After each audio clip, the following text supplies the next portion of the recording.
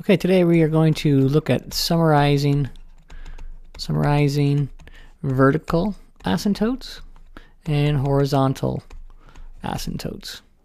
So when we start to summarize this, asymptotes, vertical or horizontal, means we're usually studying equations that are rational. So I have something like ax plus some number, let's say 1, over, I'll call it b, cx plus d.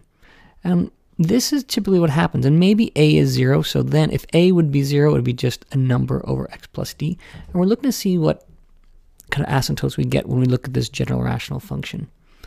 And the asymptotes come from pushing the limits of x, pushing x. Okay? Now what do I mean by that? Well, I mean that by finding out where does x not exist, where x is not. All right? And so x is not somewhere deals with the denominator of a fraction, because I have 4 over 0 doesn't make any sense. I can't draw, this would be 1 out of 4. I can't draw anything with a 0 on the bottom when I deal a fraction. So where x is not means where this thing on the bottom is not. So if I look at this equation, y equals 1 over x minus 2, if I look at this, I know down here that x minus 2 cannot be 0. So when x is 2, the bottom is 0. And that is what I don't want. And x equal 2 is a vertical line up and down this way. So consider this. If I look at this equation here, here is y equals 1 over x minus 3. And if I look at my horizontal asymptote, which is this black line, my vertical asymptote, which is my black line, I can see that there is where the asymptote exists at 3. At 3. This is the domain. The x cannot be 3. Therefore, I get a vertical asymptote. So the vertical asymptote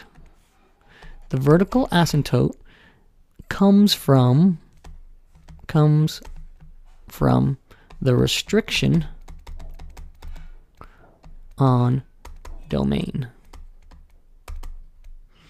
The bottom of the fraction. That's when it looks like this, or even if the equation would look like this, like 3x minus 1 over an x plus 2.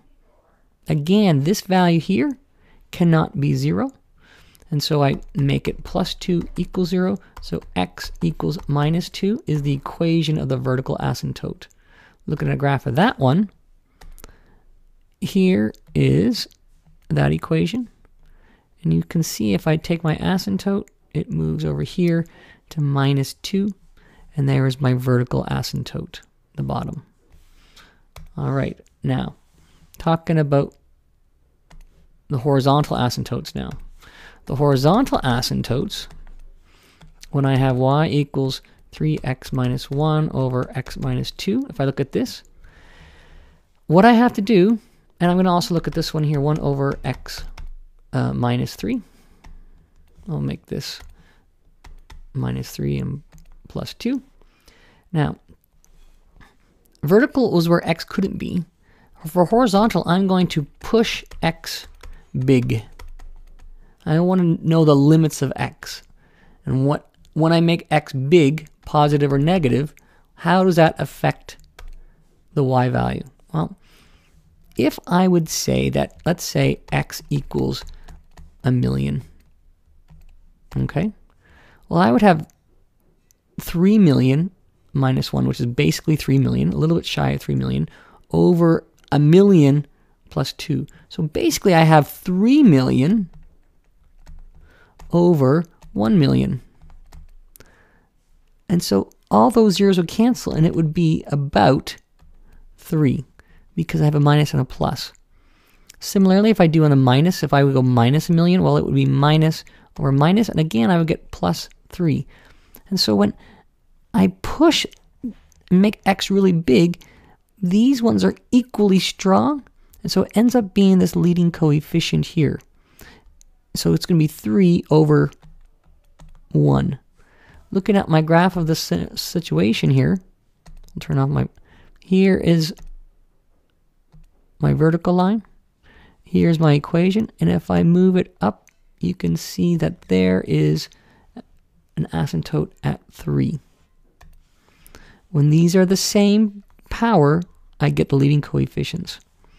If I look at the other scenario now, same argument. When there's no x on top, again, if I make x be 1,000,000, a big number, well, it's 1 over basically 1,000,000. 1 over a big number, or a big number, is basically 0, even if I subtract 3 from that big number.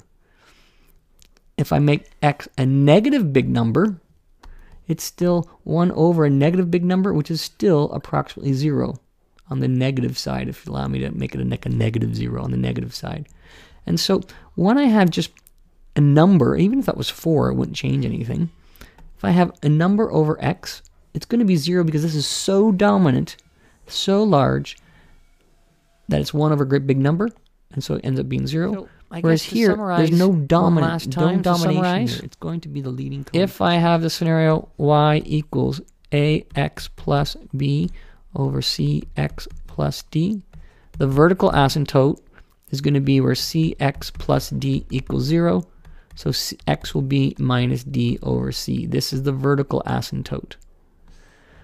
The horizontal asymptote will be a over c, because these are the same. However, if a equals 0, then it's going to be y equal to b over cx plus d, and then it's y equal to 0 as your asymptote.